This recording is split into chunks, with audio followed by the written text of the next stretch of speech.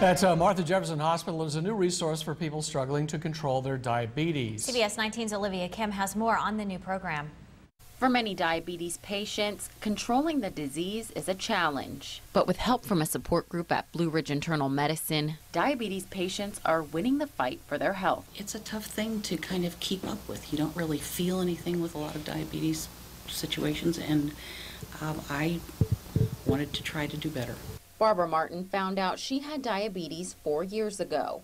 Since then, making the right health decisions has been difficult. I really need to pay more attention to what I'm doing every day, each meal, each snack, everything. I have to pay attention to it, and also to exercise more and just really burn that in my brain. Martin is getting a handle on her diabetes symptoms thanks in part to a new diabetes support group.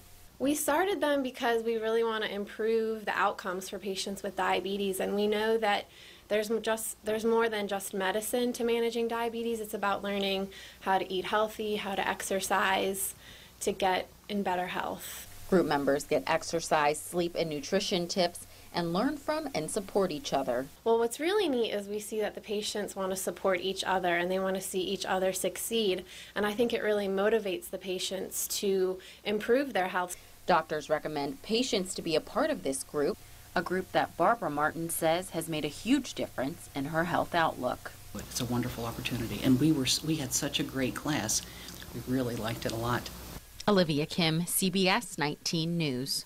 Now, the class was set to take place once every 3 months, but because of the popularity, the group meets once every month.